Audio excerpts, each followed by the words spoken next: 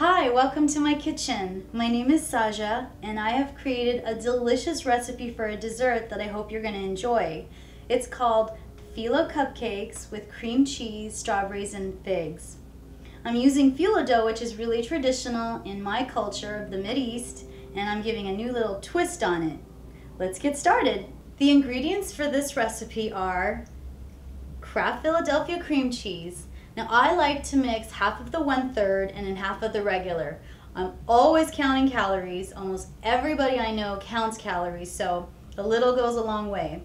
I'm also going to use a package of already thawed phyllo dough that I bought from my local grocer.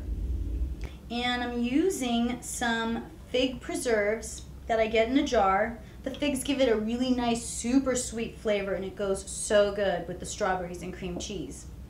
And of course, I'm using some organic frozen strawberries that are going to blend so well with our mixture. I've also got some chopped almonds and walnuts. And I'm going to use the zest of an orange. And you can't do this recipe without lots of butter, and I've already melted mine.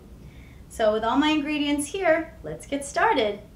Now that I've got all my ingredients in my mixing bowl, I'm going to just whisk them up together so that they're all nicely incorporated. And I've already softened my cream cheese because I've left it out for a good while, so that way it's nice and soft and creamy. The smells so good. The zest of the orange with the strawberries, really good. Now once these are all mixed up and incorporated, our mixture is ready to go. How easy was that? Now that we've got the mixture for our stuffing for our little pockets, I'm going to set our bowl aside and get our phyllo dough ready. Now I've got a package of phyllo dough that I bought from the store and I've thawed it out. This is phyllo dough that you can buy in the freezer, and I suggest you keep it in the freezer until you're ready to work. So let's get started. I've got my phyllo dough laid out right over here, and I'm going to cut about, I would say, 3 or 4 inch squares with my whole sheets. And I've got 5 sheets. Now I usually just eye it. And phyllo dough is such an easy dough to work with. The only thing is you just gotta work a little fast because it does tend to dry.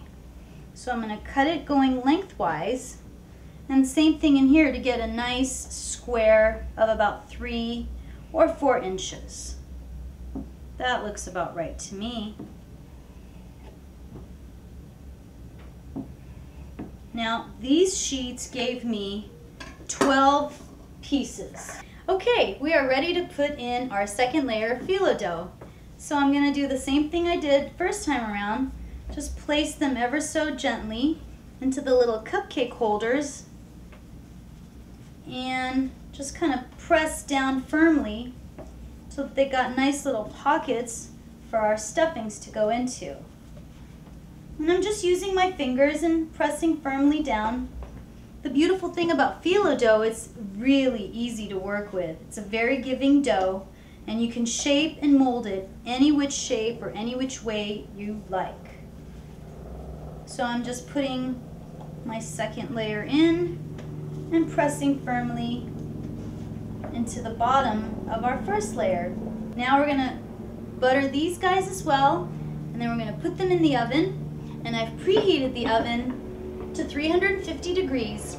And I'm going to bake these guys until they're nice and crispy brown, which should be about 10, maybe 15 minutes. And I'll check on them. What we're looking for is we want them to be nice and golden brown, just like you would see in baked baklava, which is so delicious, by the way. But these guys are going to be just as delicious. Now once they're done baking, we are ready to let them cool and stuff and start having dessert. Why don't we take a look at our phyllo pockets and see how they're doing? Ooh, nice. Well, they're nice and golden brown. I hope you can see that. But I want them a little bit more extra crispy. So I'm going to put them in the oven for another 5 more minutes and check on them. I'm wanting them to be really crispy and crunchy and golden brown.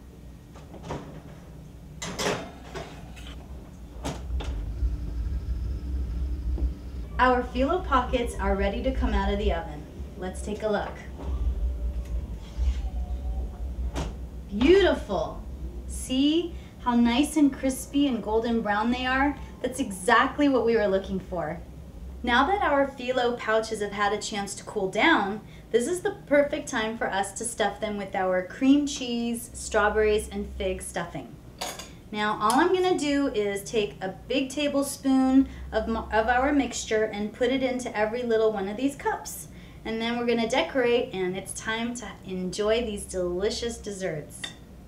Now that our phyllo pouches are stuffed with all their stuffings, I'm gonna get some sliced strawberries and just do some little food decor. In my house, we say feeding the eyes as well as the stomach. So let's have some fun. Here is our final plated dessert dish of these delicious phyllo pouches with the cream cheese, strawberries, and figs. They just look so beautiful. My mouth is watering, and I can't wait to serve these to my friends and family.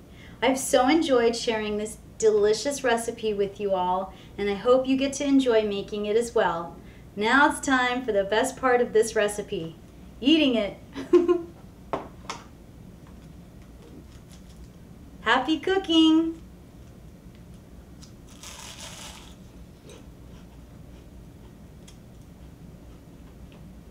There's nothing else left to say.